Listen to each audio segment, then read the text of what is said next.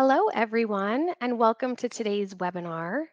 I hope your audio is connected and that you can hear me speaking loud and clearly. We're going to throw some directions in the chat soon just to get you started, making sure that your fingers are warmed up and so that you can say hello to everyone, maybe share where you're joining from. That would be great. And it looks like we have Samantha joining us, so I'm going to go ahead and pass it over to her. Thank you, Lissa. Hi, everyone. Welcome to today's webinar. Hopefully everything's working all right. You'll see Maureen Green in the chat there in case you have any issues.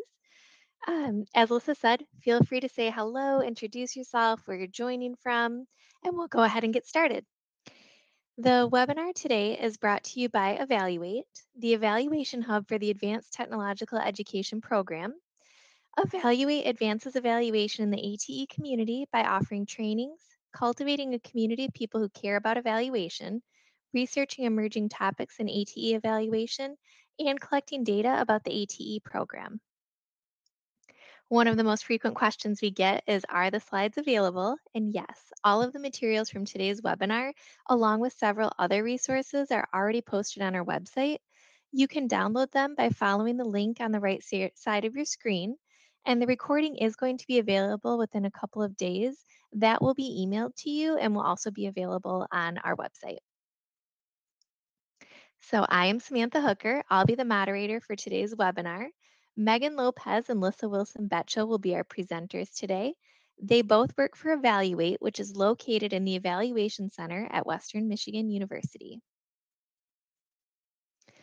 We would also like to recognize the Evaluate team members who worked behind the scenes to bring today's webinar to you. There was quite a few.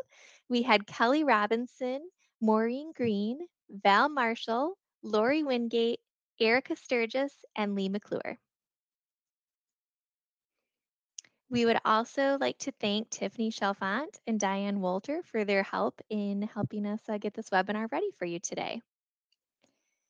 Before we dive in, I do want to acknowledge that while we're funded by NSF, our views are not necessarily their views. We do not speak for them. So the content in this workshop will reflect our views. And now I'll hand it over to Lissa. Thanks, Samantha. Well, Megan and I are really excited to be here with you all today. We have been thinking a lot about what it means to interpret data and what it means to come up with useful and actionable evaluation conclusions. So, we're going to share with you our current thinking on the topic, but we also want to hear from you. So, we have a number of question breaks throughout the webinar today. So, make sure that you're ready to jump in, ask questions, share thoughts and ideas because we know that in our webinars, attendees get just as much from the other people in the chat box as they do from us. So I'm actually going to go ahead and turn our cameras off for now so that we can focus on the slides, but we're going to turn the cameras back on when it comes to the question and answer sessions. All right. So to get us started, I want to paint a picture for you all about why interpretation of evaluation findings is important. So I once heard from Tomás Chianca, who's a Brazilian evaluator, that data points are like the many stars in the sky, and that it's the role of evaluation to connect those stars into a constellation that tell a story about a project. So constellations, they tell stories. They hold fables, lessons, and warnings. They're also crucial for wayfinding and navigation. So this constellation may be familiar to you. It's typically called Orion the Hunter. And the three stars across Orion's belt are bright and really easy to locate in the northern hemisphere. And if you run a line between those three stars, they'll show you which way is east and west. So that star on the very right is actually called Mintanka, and it always rises due east and sets due west, no matter where you are on Earth. Such a valuable resource if you find yourself without your phone or GPS that we have nowadays. So, similar to stargazing, where there are millions of stars in the sky, there are many possible indicators or data points that you could choose in your evaluation. But ultimately, a good evaluation pulls them together into a meaningful story that points the way for a project. Evaluation conclusions can serve as a guide for where to go next. Just as constellations can guide you at night, evaluations can help you navigate the project story. So one of the many reasons I love this analogy is because it recognizes that the same set of stars become different constellations to different people. So cultures will choose different stars in the same area and make different connections, bringing their own meaning. Each constellation is just as valid, just as true, just as useful. The same way that different projects could pull different indicators, draw different connections, and find different meanings. So while constellations are more of an art, evaluation is more like an argument. So I don't mean an argument like a defensive or aggressive argument, but a logical argument. So, unlike drawing a constellation, the choices in an evaluation should be transparent and justifiable. You could almost draw it out in a formula like this: evidence in combination with values leads to evaluative conclusions. Evaluations, they make an argument about the success or quality of a project. Conclusions can tell us how well did a project do? To what extent did it meet its objectives? Was that project successful? And when we say that these connections should be transparent and justifiable, we're asking questions about both the evidence that was used and the values that were included. So for the evidence, what kind of evidence, right? Who was it collected? Was the collection legitimate? In the end, is this data trustworthy? And for the values, whose values were incorporated into the evaluation? At what points were they considered? The answers to all of these questions bolster the legitimacy of your argument.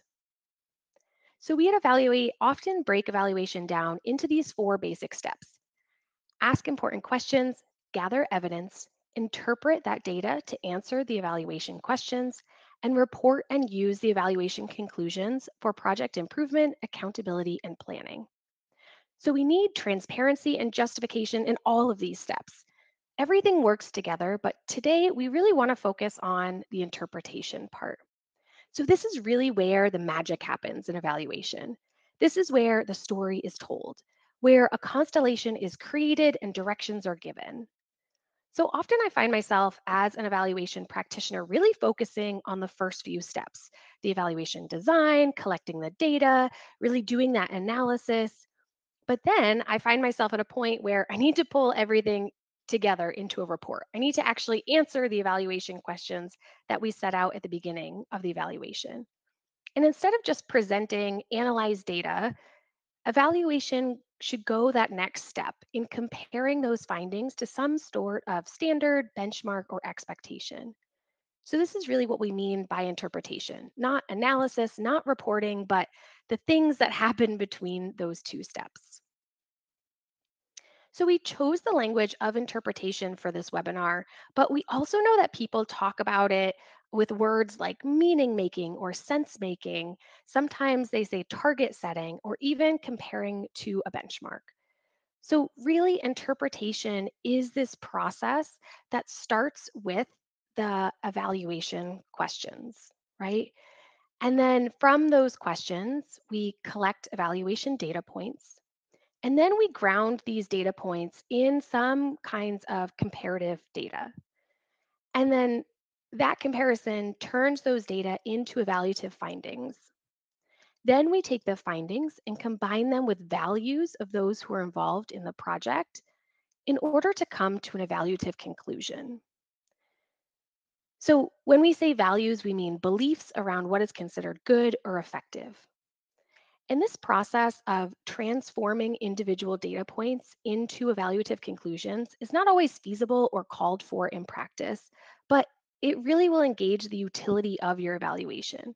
By connecting the constellation and telling the story, you'll find your evaluation findings are much more digestible and meaningful to the project staff, right? Your evaluation questions, your evaluation conclusions, they truly answer the questions that were set out at the beginning of the evaluation.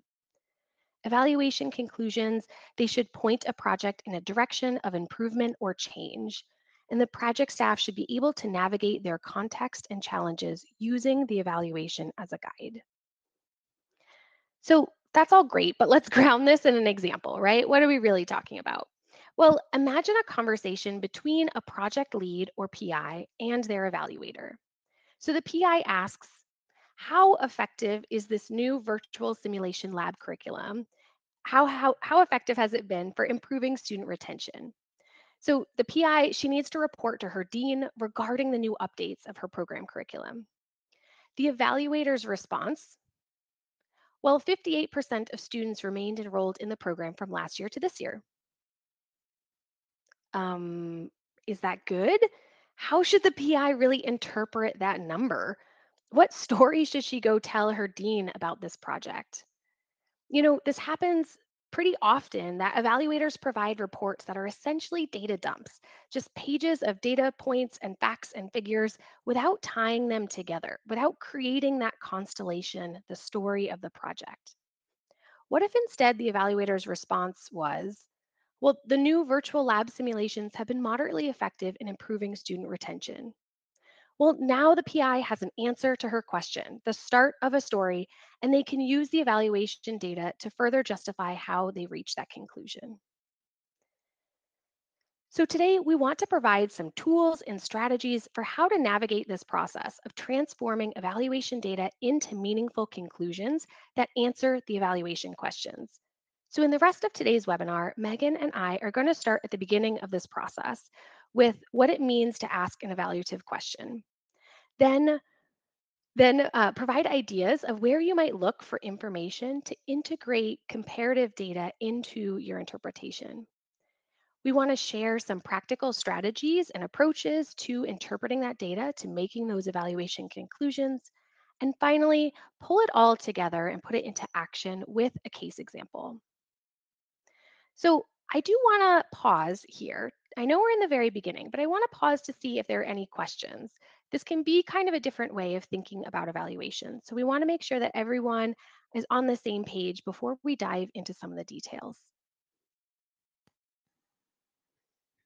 I'll turn the spotlight on. But does anyone have any questions at this point? I don't see any in the chat, but that doesn't mean it's not rattling around in some. Okay.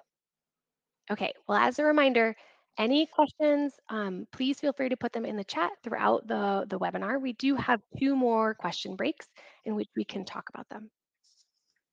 All right, well, I'm going to go ahead and pass it on to Megan. All right. Thank you so much, Lissa, and thanks everyone for being here today. So, returning to our evaluation process, we're going to go back to the very base of your evaluation, and those are the evaluation questions. To provide meaningful and actionable evaluation conclusions, we really have to start there. Evaluation questions identify what aspects of a project will be investigated. They're going to focus on the merit, worth, or significance of your project. And unlike survey questions, they're not intended to be answered by a single data point, but instead should be informed by a constellation of data that you're building and putting together. And as they are set at the very beginning of the evaluation between the project and evaluation teams, evaluation questions will guide and scope the overall evaluation. But what makes a question evaluative?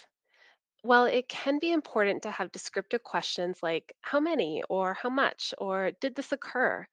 These are not inherently evaluative.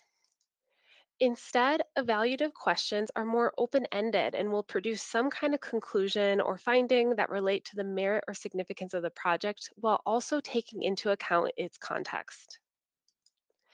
So let's go back to our friends from the prior example, where instead of asking, has student retention improved? The PI has the very thoughtful question of, how effective is this new curriculum? Answering the question, how effective, is going to require a number of data points and not just one.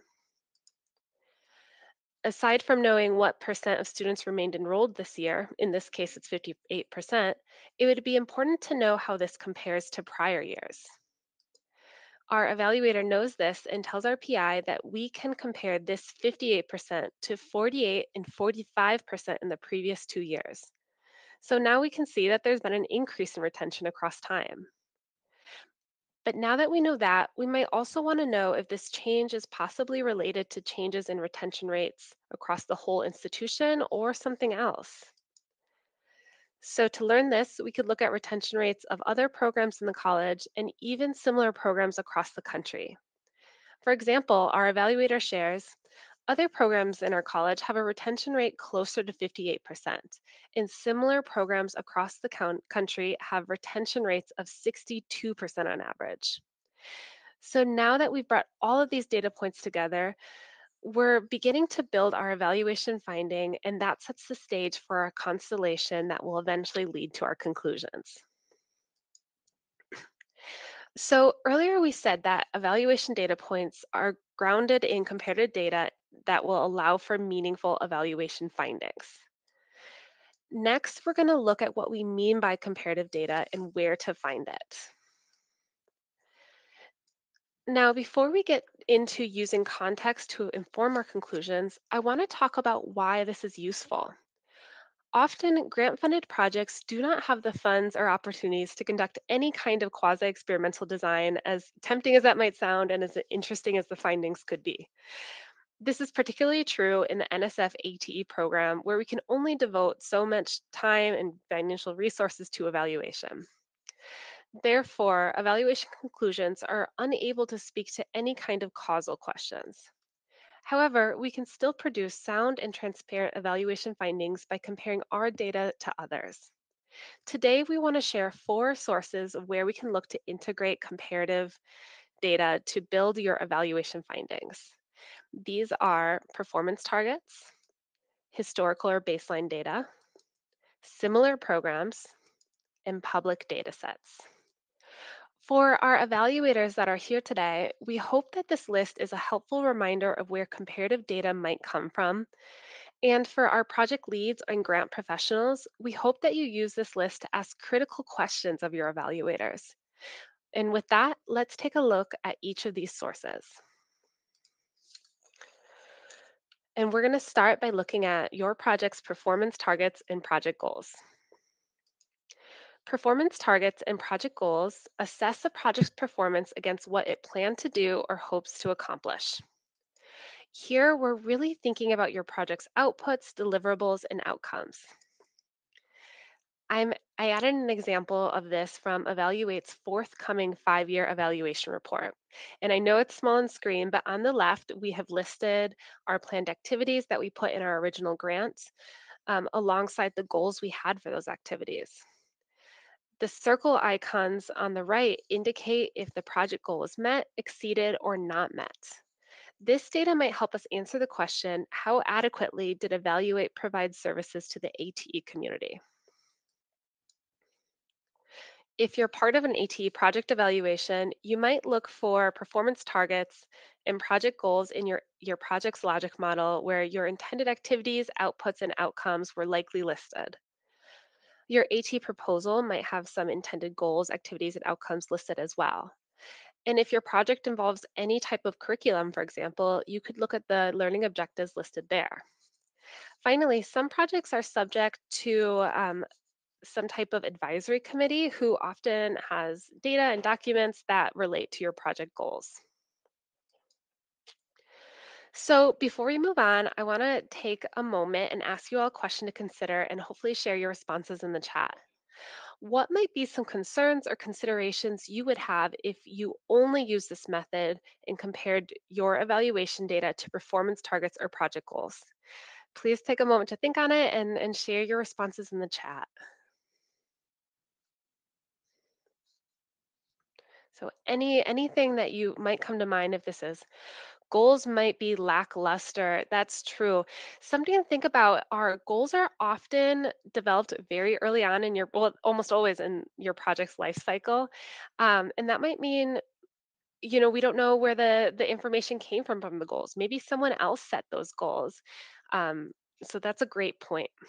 You might not see the whole story. Yes. So an example I bring up are logic models from 2019 or 2020, where a lot of great things were listed out.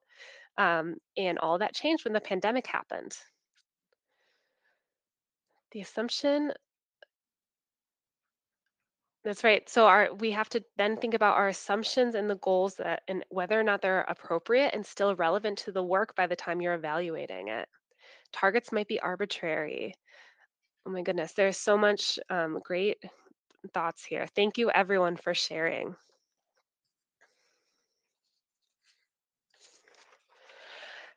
So I'm going to pivot and then offer a few more examples of where we can look for comparative data because often we don't want to use just one of these methods. And all of everyone's comments in the chat really demonstrate why one single method might not be enough on its own. So let's look at using historical or baseline data to set comparison. As the name implies, this refers to the act of comparing project data at various intervals to make evaluative judgments. Often, this means comparing what was happening before, during, and after the project was implemented to one another. A common example of this is comparing pre-test data to post-test data after a new training module was delivered. Historical or baseline data for AT projects might be found in your proposal project description if you used any type of baseline data to justify need or intended outputs for your project. Another great source might be your institutional research or grants management offices. Often, these offices in your institutions have collected or reported on various types of student demographic, enrollment or retention, or any other type of data over time that you could use to inform your evaluative findings.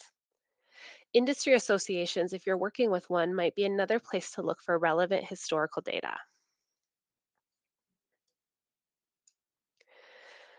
Our third category is comparisons to similar programs. We can use similar programs to compare our data with that of another program doing similar work or attempting to achieve likewise outcomes. If, for example, we implemented a new educational curriculum, we could look at the number of credentials earned by students at the end of one year and compare that to the number of students who received the same credential at another institution with a similar program but not a new curriculum. And to find similar programs, we could start by checking out Evaluate's ATE survey report to look for similar programs to which ours could be compared to. ATE Central also hosts archives of past ATE projects. And if you're not involved in ATE, or if you are, um, you likely put in a lot of research to develop your project, and you might have come across a research article or publication that shares outcomes or goals of a similar program. And finally, we're going to discuss how public data sets can be a valuable source of comparative data. This approach compares your project data against a um, against standardized data collected on a generalizable landscape. Here I pulled an example from the STEM Push Network that shows the percent of BIPOC high school STEM students who persisted in STEM for one full year of college. We can use that number to compare to our own project to inform evaluative judgments.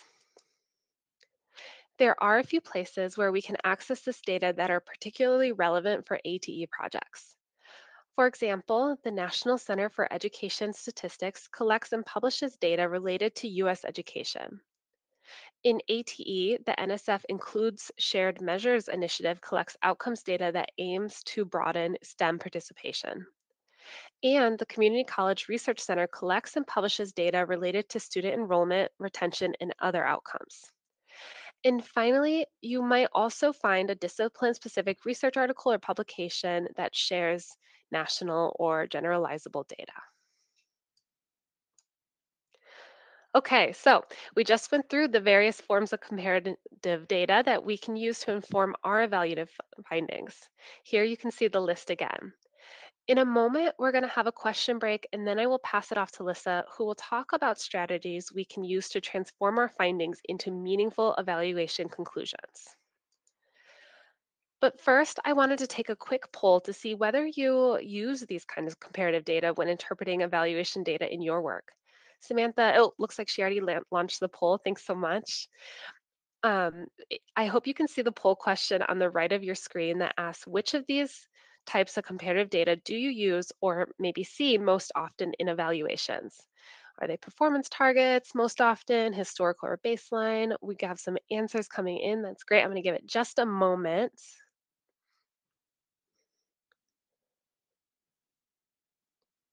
Oh, wow. So we're seeing a lot of performance targets. This is one that's often readily available, so that finding doesn't totally surprise me. All right. Looks like our answers are slowing down. So you have just over half most often, or they commonly use performance targets, and then historical or baseline data seems to be used quite a bit as well.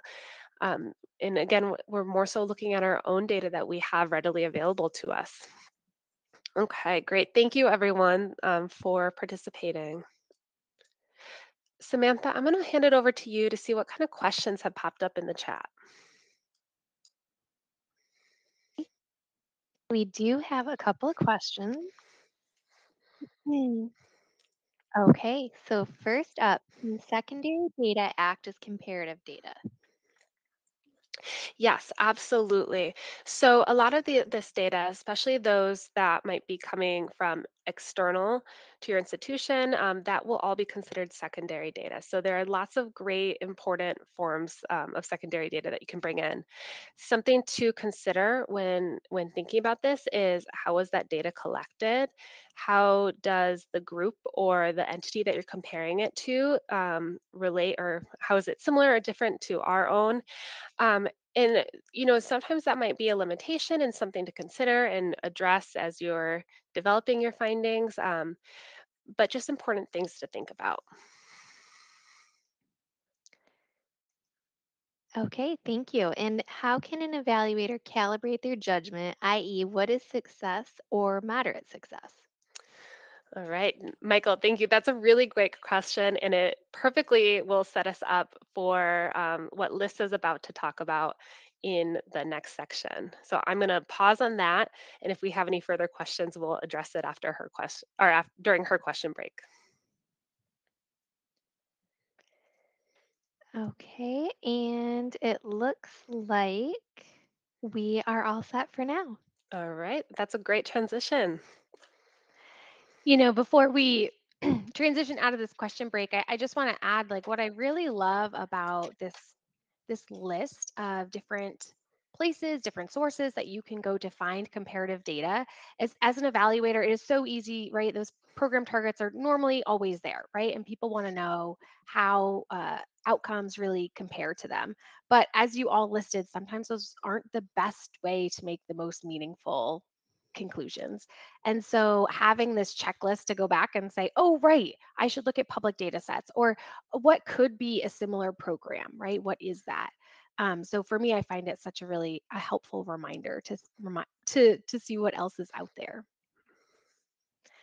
All right, well, let's go ahead and move on. So now that we have collected the various data points that will make up the stars in our constellation, let's talk about tying them all together.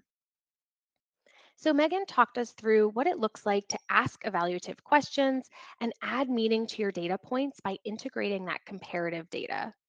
Now let's look at the next step of this of this process, which is integrating people's beliefs about what is considered good to turn our evaluation findings into evaluation conclusions. We briefly said this before, but not every evaluation takes this last step, right? Not every evaluation comes to an evaluative judgment about how well a project is doing.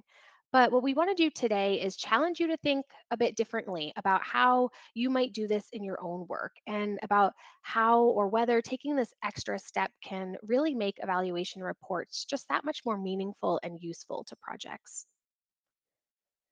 So, we know that the process of making these kinds of judgments, of taking evaluation findings and combining them with values, is an inherently human process.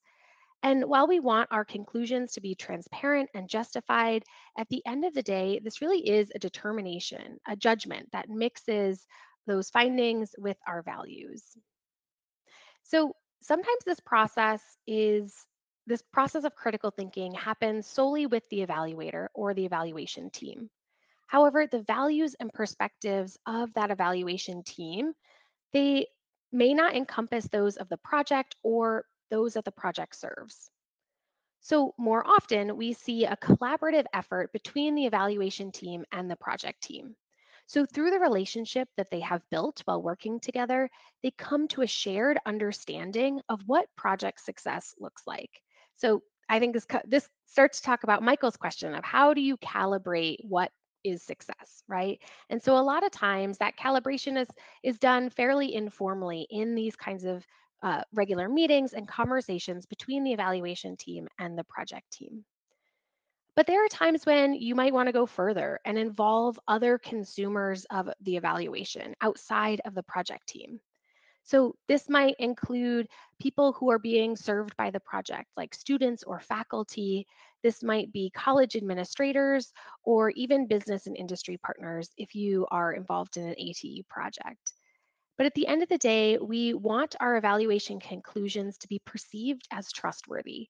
And it can be beneficial to integrate a variety of beliefs, concerns, and viewpoints into this interpretation process.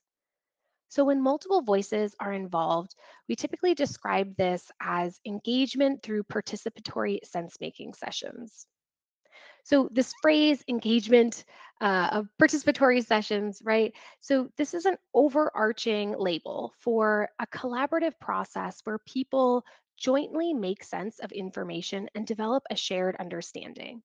It recognizes that humans make meaning through complex pathways that involves debate and discussion with others. In following with democratic ideals, these strategies aim to create a space for dialogue and discussion among people who are involved with the project on multiple levels, whether they're participants in the project, project staff, administrators or leaders, or even funders. So these sense making sessions can be bounded as critical conversations between the evaluation team and the project team, or large events that involve dozens of people. What really matters is the types of questions that you're asking during these sessions. So, here are some examples of questions that can help you structure these meaning making, sense making discussions. So, you could ask open ended questions, starting off with what is the data telling you, right? Does it align with your expectations? So, this can really help you see the evaluation findings through a variety of lenses. You can ask questions that compare the findings to expectations, right? Is this better or worse than you expected? Or just straight out say, is this good? Is this good enough, right? Those direct questions really start to surface assumptions around what they thought was going to happen and bring to the surface those values of what they think is good enough. Asking questions like, what really stands out for you? Or are there any surprises here? This really can highlight outliers in the data or findings that are in contrast with any original assumptions participants held. And finally, asking questions about what action can be taken because of the findings. Questions like, what response do you think is required here? Or what should the project do based on this information? It can really jumpstart that action planning that can happen as a result of evaluation findings, really facilitate that use of evaluation findings. So, while these questions can be discussed in a meeting, a virtual or an in person meeting, you can also think about shaking things up and having a data party. So, a data party is an organized event in which evaluation findings are shared, discussed, and interpreted. So, I know that I'm always trying to share evaluation and data with others in a way that's fun and exciting. A data party can be a really great way to engage people who might be hesitant about evaluation or data. And yes, this photo on the slide is of the Evaluate team wearing party hats at the most recent ATEPI conference presenting some ATE survey results. And you will not be surprised to know that we had noisemakers and hats for the audience to join in the party as well. So, data parties can include a variety of different activities. right? So these might include a gallery walk where findings are posted around the wall and participants move from poster to poster, adding to the discussion. It could be a world cafe in which small groups start to brainstorm and then they share their thoughts and findings with a large group. You can use data dashboards to really facilitate conversations around information. Dotmocracy is another way to go about it, using dot stickers to have people respond or vote, right, like democracy, on questions, or virtual whiteboards. Really being creative, I think, is the point here to immerse participants in interpreting the evaluation findings.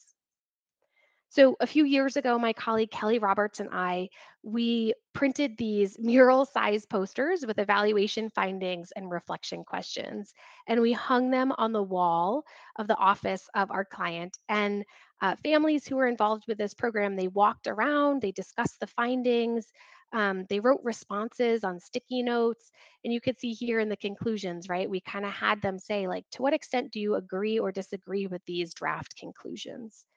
And this was such a great way to get people meaningfully engaged in digesting the information and then applying meaning to those evaluation findings. So, there are a number of benefits if you decide to use a participatory sense making session in your evaluation. So, first, engaging people in the interpretation process will increase buy in and understanding of the evaluation conclusions. This kind of process also encourages double loop learning, where participants have a chance to reflect on their assumptions and actions based on the result. Evaluation conclusions have a better chance of affecting sustainable change when this kind of double loop learning happens. And these participatory strategies are inherently democratic and increase the inclusiveness of the interpretation process. Before using this strategy, you want to pause and carefully consider who is involved in this process. It's important to have representation from all voices in the room, particularly those that are typically excluded. Sense making sessions can be resource intensive, both for the evaluation team to plan them, but also you have to take into consideration the time commitment of those who are going to participate. These discussions um, can also really heavily rely on having that critical facilitator in the room, someone who can ask difficult questions and who is wary of the conversation only confirming the biases that people had when they entered the room. Finally, sense making sessions that engage large groups of people can sometimes be difficult to systematically document. But I want to remind you in the beginning, we talked about who is involved in this, right?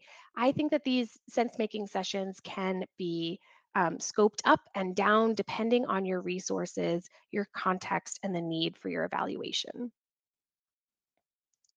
So, another interpretation strategy is the creation of evaluative rubrics. So, we just mentioned that the participatory sense making sessions can sometimes be difficult to document, making your conclusions a little bit less transparent. One of the great strengths of a rubric is the transparency of how conclusions were determined. So you're all most likely familiar with the general concept of a rubric. So most often we find rubrics used for grading.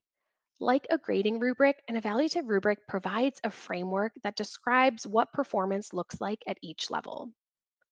Importantly for evaluation, it can really help to make the important stuff measurable.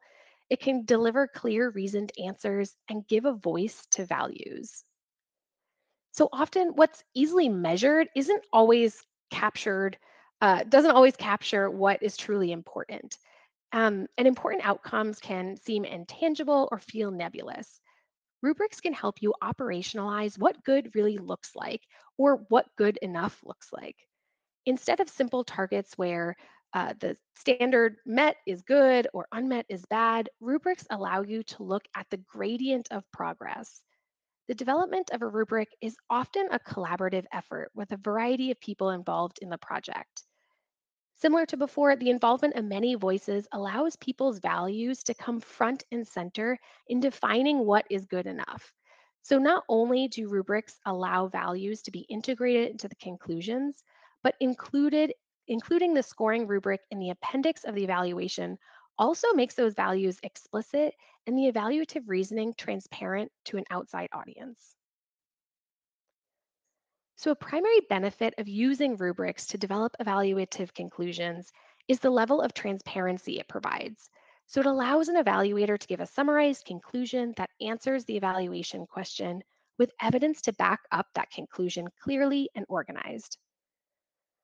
This allows you to say the project is working well or the project exceeded expectations, conclusions that are meaningful to project leaders and funders. Rubrics allow you to easily weave together findings from quantitative and qualitative data. So we know that evaluations with both numbers and stories are typically more powerful, and the ability to pull these together to form a single conclusion is a strength of using a rubric. While using the rubric might be the easy part, developing that rubric can sometimes be more difficult. So, as with the participatory sense making sessions, it's important to consider who is involved in developing the rubric. Techniques from the sense making might be incorporated into the development of this rubric to ensure that the necessary voices and perspectives are integrated. Given the involvement of others, creating a rubric can be time consuming. Also, the rubric is created that is created will be specific and unique to that context. So rubrics typically cannot be used between different projects without altering to fit the values and assumptions of that new project.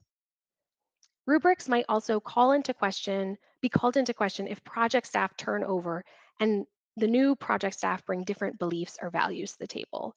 I believe this was acknowledged in the chat earlier to say sometimes when project staff turn over, the users of your evaluation turn over, that can really kind of throw a wrench in some of this interpretation process. So making sure that people who are engaged can that head off some of those issues. So before our final question break, we want to pull this all together and put the various strategies we've discussed into action. So remember our friends from the beginning of the webinar? Well, let's take a closer look at their evaluation. So Helen is a faculty member at a community college in the United States. She has always been involved in an effort to update their classroom curriculum and lab activities. They want to make their manufacturing program more accessible and engaging to students by integrating new technology and offering virtual lab simulations. Their ultimate aim is to increase student retention, particularly with students who identify as Black or Latino AAX. In working with her evaluator, Jada, they have developed two primary evaluation questions. The first question, how effective is the new virtual simulation lab curriculum been in improving student retention? And the second question, how well did it work for students who identified as Black or Latino AAX? So let's start with this first evaluation question and walk through the strategies that we've been talking about. So after the data has been collected, we find that 58% of students remain enrolled in the program from last year to this year. So this is a strong data point, but to make it more interpretable, we want to surround it with other information. So let's look at the comparative data from the four sources we discussed earlier. Here's a segment of the grants logic model as found in their proposal to NSF. So it states that they hope that 70% of students remained enrolled after participating in the new curriculum. So our actual data point of 58 is a bit lower than that. However, like we already discussed, sometimes projects targets can often be optimistic and set a bit too high. So let's look at some other data points. Looking at retention rates across years, we see that 2021 saw a 45% retention rate and 2022 saw a 48% retention rate. After the new curriculum was implemented, we saw a 10% increase in student retention. So that seems promising, but let's look at some other information to build the constellation of our project story. Looking at similar academic programs in Helen's College, we see that the average student retention rate is 50%, a bit lower than our ATE project. We can also compare to student retention rates in other manufacturing programs nationwide. So it looks like nationwide, they actually have a higher student retention rate at 62%. So to recap, we started with our evaluation question about student retention. We collected information and we had this evaluation data point. Then we added information from our comparative data. We transformed this data point into a finding that states student retention increased in the program by 10%. It remains higher than other programs in the college, but lower than other programs nationally. So this statement is more interpretable than the single data point alone, right? But how can we continue to improve this? Well, now that we have collected the stars in our constellation, we need to add meaning to tell the project story, right? We need to bring in those different values. And to do that, Helen and Jada pulled together their project and evaluation teams and invited some additional faculty from Helen's department to join the conversation. They laid out all of the evaluation findings, the data points collected through the evaluation, contextualized with the comparative data that we just discussed. And together, they talked about what they consider to be sufficient student retention. So, through these discussions, they decided to make a rubric. So, here you can see in this rubric, they've defined what not effective would look like, right? If it was below 45%, because 45% would actually be lower than previous years and lower than their college comparison. But on the other end, an extremely effective program would have student retention rates that are above 65%, which is actually surpassing the national average. So, given this rubric, the current state of student retention rates of 58% would fall into that moderately effective category, allowing us to transform our previous finding into the conclusion that the new virtual lab simulations have been moderately effective in improving student retention. This kind of evaluation conclusion meaningfully and directly responds to the evaluation questions that we set out at the beginning. Okay, so now let's look at this second evaluation question. But this time, I want to hear from you. So stretch out your fingers and prepare to answer some questions in the chat window. So, starting with this question, how well did the new curriculum work for students who identified as Black or Latino AAX? The data was collected that shows the retention rates for students who identified as Black and Latino IAX was 35% compared to the 65% for students who identified as white. So, if we wanted to take this data point to the next level, what kinds of comparative data would you look for to begin interpreting this data point? So, you can answer this question in the chat box on the right side of your screen.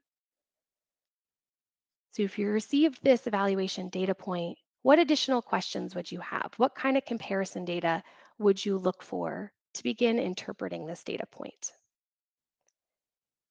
Yeah, so we have someone says, has this disparity gotten better or worse? So looking at historical comparisons, what does this look like over time? What did it look like last year? Absolutely.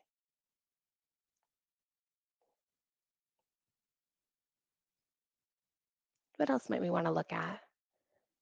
So Amanda says, is this the same for similar programs? Right? So we can look at programs that are within the college that Helen works at. We could also look at similar programs, manufacturing programs nationwide or even statewide if we want to control for some factors.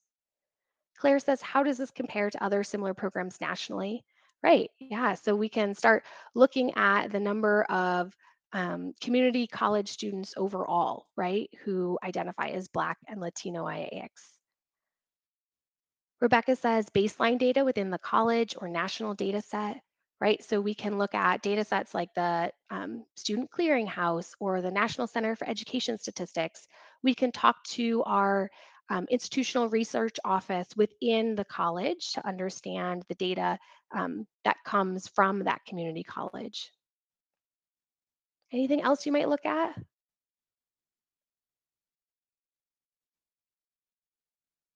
Yeah, I think having all of those additional data points would really start to contextualize what this difference looked like. So now if we wanted to transform this statement again to arrive at an evaluative conclusion, who would you involve in a sense-making process? Who would you bring together to reflect on these evaluation findings? Whose values or perspectives or lenses would you want to make sure are included?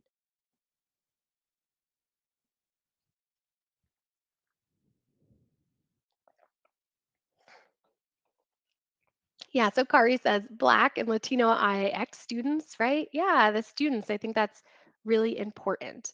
We can look at historical data and see an improved trend, but maybe that improved trend isn't good enough, right? Maybe that's not really the goal that we want to be setting for ourselves. Yeah, program participants. I agree, Leah. And of course, I think maybe there's some assumptions here that the evaluation team and the project staff would be involved as well. Yeah. Yeah, Rebecca, I agree. Yeah, focus groups with Black and Latinx students. Well, thank you for walking through that example. Hi, this is Lissa. After the original presentation of this webinar, a colleague brought to our attention some concerns regarding this example, and I think their comments are important and need to be addressed. So I'm jumping in for a minute to add to the originally recorded content. The evaluation question listed in this example is not a good one. It oversimplifies and misrepresents the complexity of two very different racial, ethnic, cultural, and linguistic groups. Combining the retention rates for Black and Latino AAX students into a single percent and then treating them as if they were a single group with a single experience did a disservice not only to the people in those communities, but to anyone who saw this example. Additionally, comparing this data point to a retention rate of white students furthers a false narrative that the white group should be used as the standard to measure against. I regret these mistakes. Instead, I wish I focused the question on Black students or Latino IAX students, chose a different comparison strategy, and talked about the complexity of only using a single data point measured in a certain way to address the potential impact on a systemic issue. Examples shared in webinars and other professional development trainings may need some paring down compared to how the evaluation might look in real life. However, that simplification should not do harm, misrepresent groups, or add to an existing falsehood. We apologize for not living up to our project's values in this example and have built in additional checks for future webinars to share examples that embody high-quality evaluation practices, which includes a commitment to diversity, equity, and inclusion. Thank you for taking the time to watch our webinar. Now back to the original recording. I hope that really adds some meat to what we've been talking about today. But we've also been talking about interpretation kind of like it was a single step within the evaluation process, but that's not really true, right? All of the choices you make from the start of an evaluation bound that interpretation. The questions you choose to focus on, the indicators you decide to measure, the data you collect, all of these steps influence the final interpretation of evaluation findings. And while some evaluators find themselves coming into an evaluation in the middle of the cycle, we hope that for those of you that are there from the start, that you're really considering these interpretation strategies from the very beginning of your evaluation when you're planning your evaluation. So no matter no matter how you go about this process, here are just some final reminders. So as we discussed, you want to make sure that you're thinking about how you're going to interpret data from the start. If you take away anything from today's webinar, we really hope that you remember that data points alone are less meaningful and that integrating comparative data and values to develop evaluation conclusions can tell a more comprehensive story. Your conclusions are strengthened by employing multiple strategies and considering multiple perspectives. And finally, make sure to be transparent about this process in your evaluation report. Justify your findings and conclusions with backing up them with evidence and data, and then allowing others to follow along with how those judgments are made. Because just like constellations, evaluations have a great potential to tell stories and point the direction for project improvement. So I know we have a few minutes left. I'm really excited to hear your thoughts and questions on this topic. So I'm going to go ahead and hand it over to Samantha.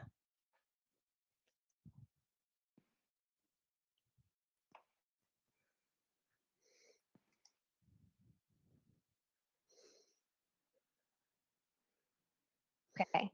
If I So we do have one additional question, and please feel free to put additional questions in the chat. Um, the question is, can you actually interpret evaluation data collected if you don't have comparison data?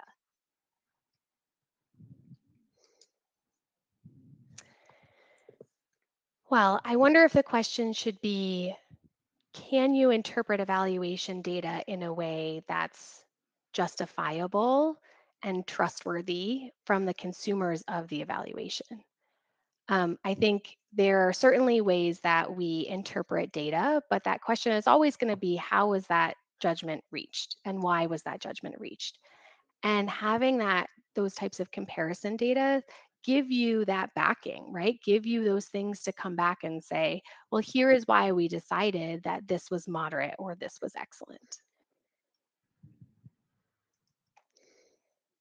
Thank you. And can you say more about using rubrics to weave quantitative and qualitative data? Is this related to the criteria? Some may be measured via quant and some qual, and or something else that supports the interweaving. Yeah, Lisa, great question. So the example rubric that I showed a few slides ago, it is a very oversimplified rubric. Typically, you would find that the rubric would have multiple rows for those different criteria, right? So some you may have a question around the retention rates, right, which are typically measured quantitatively, right? But you may also have an evaluation question about belonging, right? And so that sense of belonging could be measured qualitatively. And so by defining qualitatively what it looks like at each of these levels for student belonging and what success looks like for the project, you're able to put both of those findings on the same scale in order to make a conclusion that combines both of those quantitative and qualitative data points. Okay. And where do you think that sense making most naturally comes in? And what do you mean by having an interpretation strategy first? Yeah. So I'm actually going to start with the second question, right? So when we are making an evaluation plan, typically we think about the questions, we think about the kind of data that we're collecting, and we often think about how we're going to analyze that data, right? We're going to do descriptive statistics, or we're going to do some thematic coding analysis, right? But we also want to make sure at the start we're thinking about how we're going to go that next step, how we're going to interpret those analyzed results, how we're going to go from findings to conclusions, right? And so if you want to take a strategy like the rubric, you want to make a rubric at the beginning of your evaluation, not after you have your findings, right? You want to make sure that you're doing that upfront. So that's what we mean by having an interpretation strategy upfront within your evaluation plan, is thinking through how are you really going to make sense of that data. And in terms of the sense making, I think that that's really this whole process. There's not Megan and I went back and forth on this a lot, right? There's not this like step-by-step checklist we can tell you in order to make sense of your data. It really is this critical process of thinking evaluatively, questioning assumptions about the data, and recognizing the values that those involved in the project bring to say what is good, what's good enough.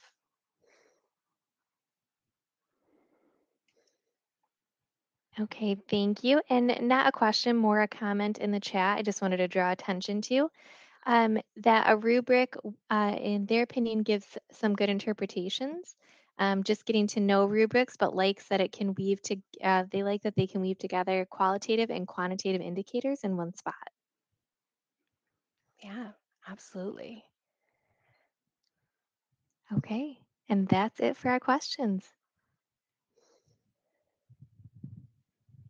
So, like we said before, this is certainly a topic that we don't have straightforward answers to right now, but we are thinking through. So, we want to think through with you, right? So, reach out, connect to us.